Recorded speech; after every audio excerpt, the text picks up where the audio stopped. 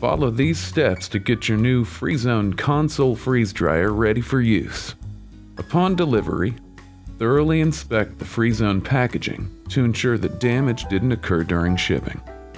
Don't discard the carton and packaging material until you've successfully installed and tested your freeze dryer.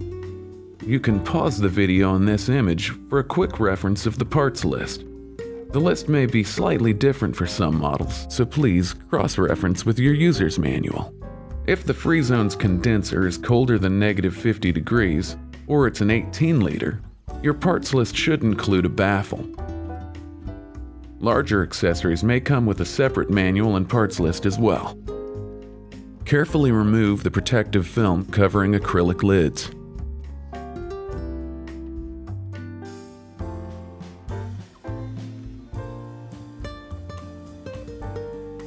Let's connect your vacuum pump.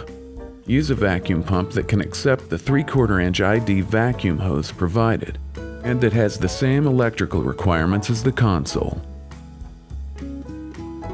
Remove the front left stainless steel panel and the lower rear panel from the freeze dryer.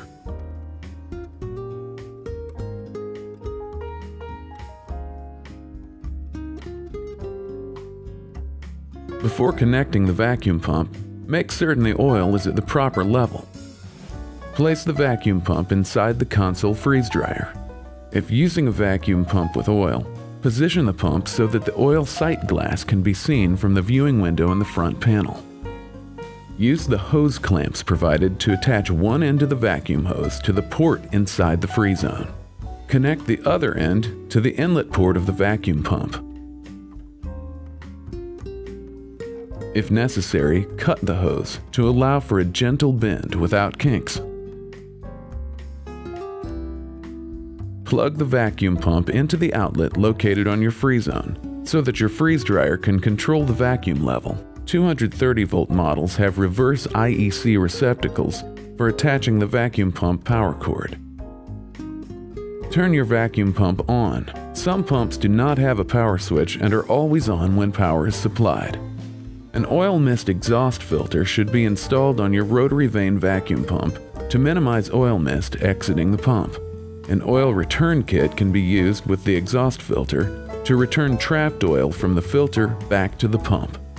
Attach your drain tube to the drain fitting. The drain fitting is only inserted when draining the collector. To establish vacuum, disconnect the drain tube fitting. Now reinstall the front and rear panels.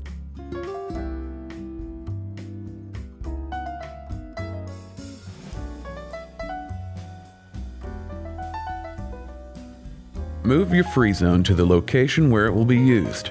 Ensure the installation site is level and of solid construction, with access to the proper electrical source. The final location should allow a minimum of 3 inches between the back and both sides of the freeze dryer and adjacent wall surfaces. Now let's install the baffle. The baffle is shipped with 6 and 12-liter -84-degree FreeZones and 18-liter FreeZones. The baffle is designed to evenly distribute collected ice over the entire collector coil. Positioning the baffle properly ensures maximum ice loading capability. For the 2-piece 6 and 12-liter baffle, align the 1 3/4-inch hole in the rear channel of the baffle with the 1 1/2-inch vacuum port in the sidewall of the collector chamber. Place the baffle into the collector chamber. The cylinder should be concentrically centered with the collector chamber.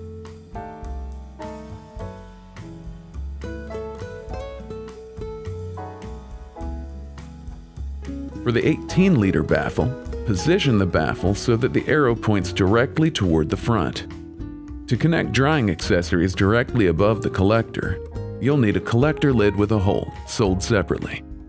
When attaching drying accessories, it's important to ensure the gaskets, collars, and pins are installed as directed. This ensures low vacuum levels can be reached for lyophilization. To install a 12 or 16-port drying chamber, place a gasket over the 3-inch port on the top of the FreeZone. Center the drying chamber on the gasket over the 3-inch port. Inside the drying chamber, place the stainless steel spacer over the 3-inch port. After the drying chamber is installed, Here's how the latching pin will be inserted through the holes of the 3-inch port. Insert the latching pin into the collar, leading with the short end of the latching pin from the inside of the port. Feed the longer end of the latching pin into the hole on the other side of the port. Push the pin through the port until the bend of the latching pin is in the middle of the hole. Do not push the pin in all the way. Turn the pin so the assembly is latched. Installation of your drying chamber with ports is now complete. To install a 4 or 8 port manifold, peel the protective coating from the acrylic spacer. Place a gasket, followed by a spacer and another gasket over the 3-inch port on the FreeZone. Secure the manifold with a saddle bracket and screw in the thumb screws.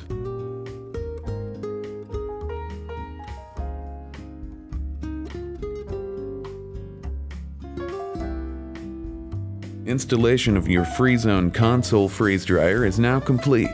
To learn more about your FreeZone console freeze dryer, visit Labconco.com.